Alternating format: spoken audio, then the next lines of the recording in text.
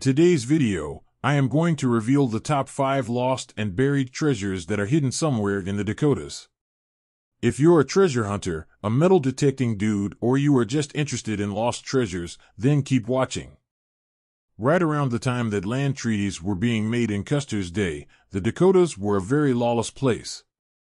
With newly discovered gold finds and boom towns like Deadwood, there were a lot of opportunities for bandits and thieves to make some quick money.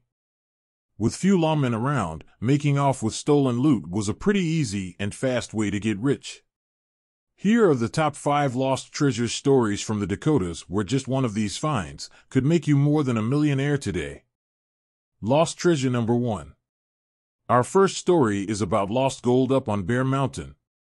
It is said that in 1879, during the peak of the Black Hills gold rush, there were a couple of gold prospectors who lived in a small cabin on the west side of Bear Mountain. This cabin was about 8 miles from the town of Hill City. It is rumored that the two men had buried over $1 million in gold nuggets close to their cabin. Some outlaw types heard about this buried gold in a saloon and then headed out to where the two miners lived. The outlaws told the two miners to tell them where the gold was or else they would shoot them.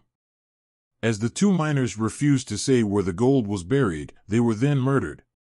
If this legend is true, then there would still be some gold stashed somewhere close to where their cabin once stood. Lost treasure number 2. This is about a huge cache of gold that was buried at Lane Johnny Creek. In 1879, there was a stagecoach running from Deadwood to Cheyenne with 450 pounds of gold bars. The stage was held up and the outlaws got away with all the gold. It is said that they buried the gold along the banks of Lane Johnny Creek a few miles north of Sturgis. Soon after, a posse caught up with them and they were all hung. This cache of gold was never found and could still be buried near Lane Johnny Creek. If this lost gold treasure is in fact real, it would be well worth someone's time to go out and hunt this treasure. This 450 pounds of gold bullion would be worth well over $10 million today. Lost treasure number 3.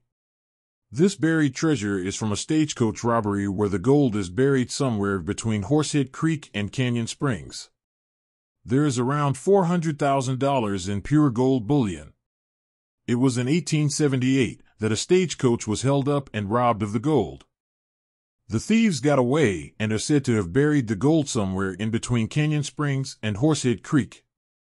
This was one of the largest stage robberies of all time. Eventually, the posse caught up with the thieves and they were all hung and each of them took that secret hiding place to the grave with them.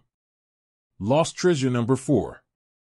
In the Hat Creek district, there is a small stream located in Fall River County of South Dakota. There is supposed to be 2 different treasures that are buried in this area.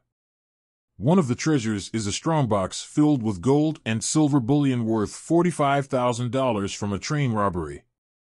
Somewhere along the banks of the Hat Creek is where the thieves buried the loot. One of the bandits was said to have bragged about it in a saloon in Deadwood, but no one knew the man or what became of him.